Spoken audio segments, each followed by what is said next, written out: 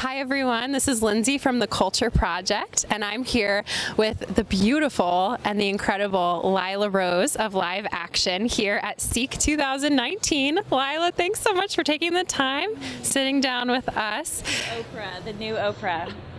Oh, shoot.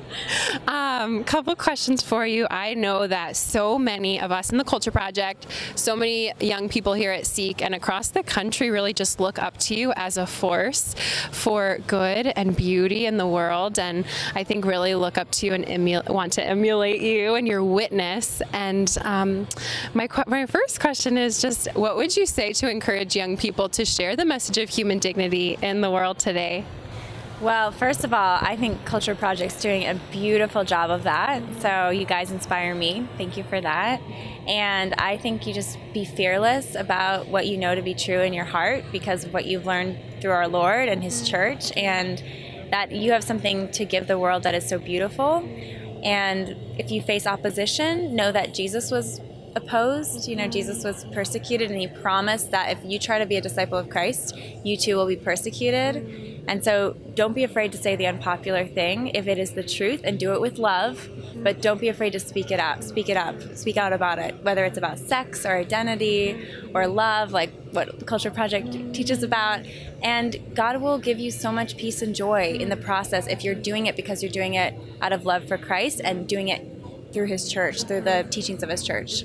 Beautiful. Such a good reminder. And I think that can stop us so often is the opposition. We're afraid of what could happen. I mean, we come to conferences like this and we're around like-minded people and we can be so certain, and then the opposition, and it can be so easy to cower. And I'm just wondering how you personally face the opposition, what you do in your own life, because I know you speak in the public sphere about a lot of these things. So how do you face the opposition?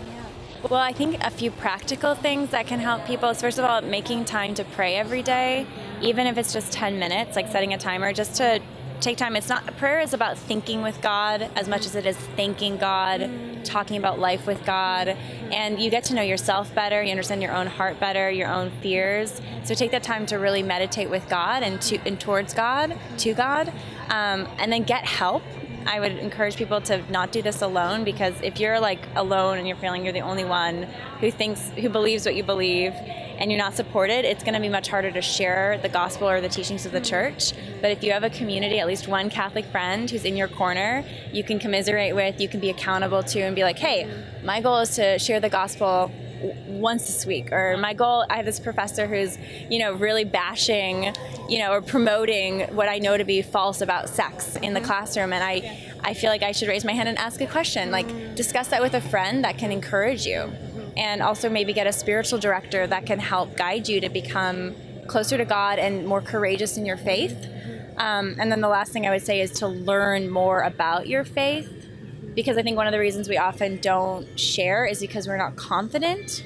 So if we learn how to share the teachings of the church, especially on the controversial things like sex or abortion or marriage, but if we know why we believe what we believe and we are able to share it and we can practice that with friends, then it's much easier to share. I think a lot of the fear comes from inside of us, like we're going to screw up or we're going to look weird. But if we know it's true, we practice saying it, we can share it, and we do it with love to really encounter the other person.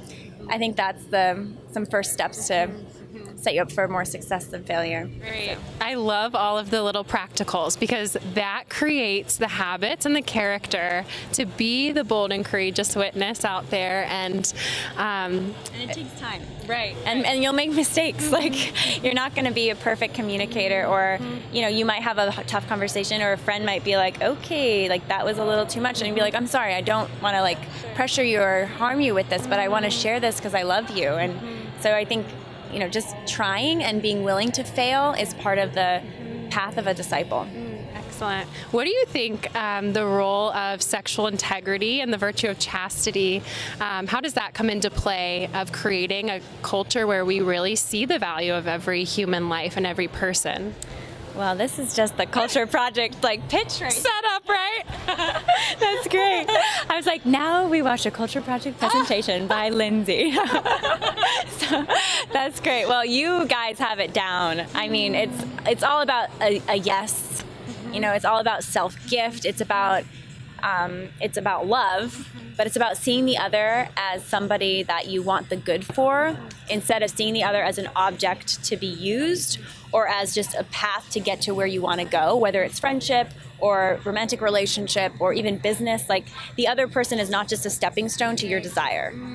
The other person is in and of themselves holy and precious and deserving of honor and love. And so it's like, how can I be sacrificial in my love towards this person instead of trying to get?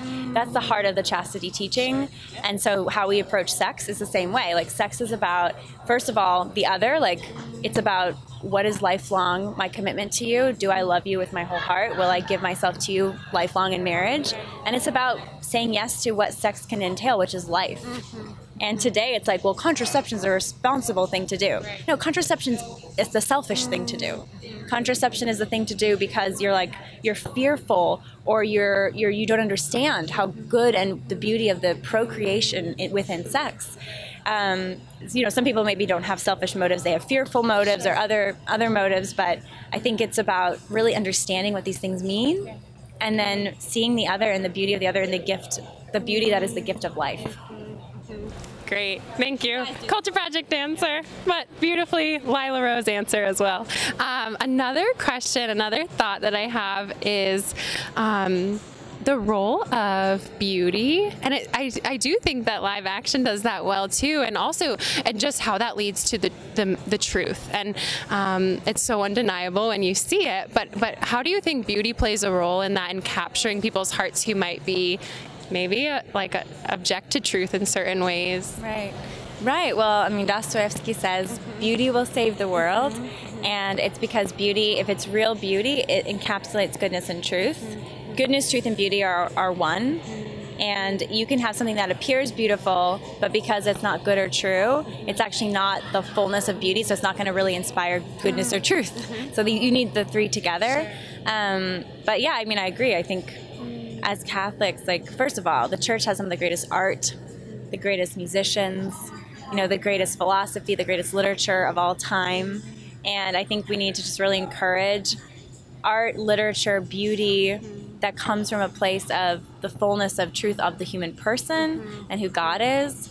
And that's going to be the most inspiring and beautiful art. So I'm excited when I meet Catholic artists who are like, you know, yes, they're making religious art, but they're also just making art in general, and they're just valuing the artistry of art, and they're doing it because they understand the way the world is and how beautiful the world is. So, yeah. Great. Any artistry is so important, whatever it is, whether it's design or architecture or painting or music or it's dance, it's all really, really important, and you're worshiping God in that.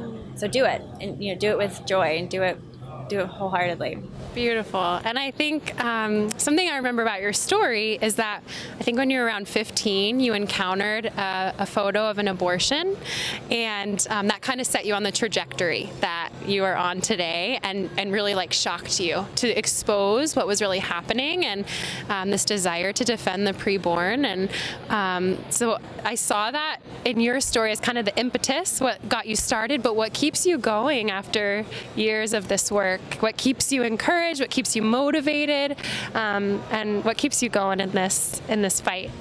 Well, I think it has to be our faith, because it's so heavy. I mean, abortion, you have 3,000 lives being killed brutally every day, all the cost to women and men and families. And so, first of all, it's like bringing on other people to share the burden to get the work going, because it's like I can't do it alone. Like, I have an amazing team, and growing that team and growing the pro-life movement, we're in this together. The churches are on this, and it has to come from a place of community and health and joy, because if it doesn't come from that, then we will not be a winsome voice in the world. We're not really going to end abortion if we don't also promote the beauty of life, and we can't do that if we're not living beautiful lives. So it's really about how we live our lives, and I'm not living my life in order to end abortion, although that's one of my goals. I'm living my life because I I'm a child of God, and He created me for eternity and for love. Abortion's a horrific evil that is the result of sin. And so I want to see it ended, like I want to see all sin ended, and it's a special human rights abuse that's, I believe, the worst. But the purpose of life is not just to defeat evil, but it's to pursue the good and ultimately to get to heaven. Yeah. So, Amen. yeah. So if we focus on that, I think everything else falls into place, and the joy and the peace come.